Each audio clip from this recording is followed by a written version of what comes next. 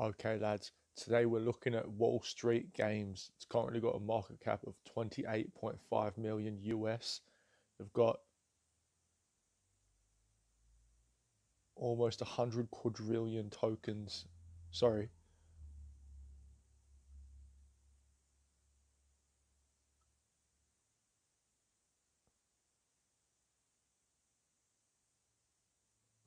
I believe it's 1 quadrillion tokens in circulation.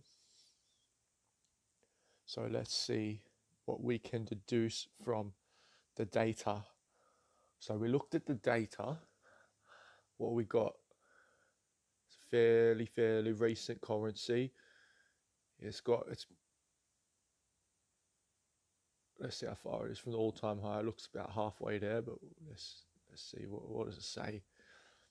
73% down from the all-time high 4 months ago. Rank about 900 on CoinGecko. So there's a lot of room for growth, and it's got like a good name. Like people, think of Wall Street, they think of like the kind of money that buys like islands and things like that, and like brands, lots of brands.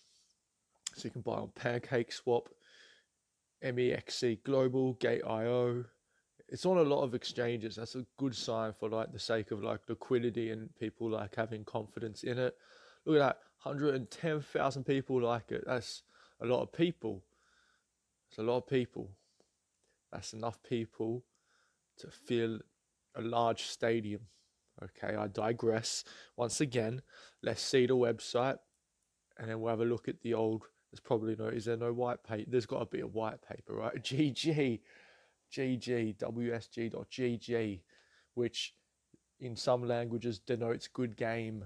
So it's Wall Street Games. So that makes sense. So we're guessing it's a little bit of a gaming token. It's all about the gaming tokens. There you go. See, look at that. The money that buys islands.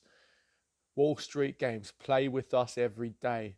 Would you play with the pirate? I would not want that guy to touch me. He's like drunk. He's drinking. What do they drink? They drink a bit of rum, right? They drink rum. And that's that. All right. Partnered with Travala. They've got a lot of partners. So I think the fact they're partnered with CoinGecko is why they get trending. They've got a bit of pull on the economy, let's say. Stake, dungeon. There's a dungeon. This looks a little bit like an island of an old mate that lived in, not a mate, but would say an associate, Mr. Jeffrey. He was from New York, and he fortunately killed himself in jail. Anyways, we'll leave it at that. Like, comment, subscribe. Me love you all.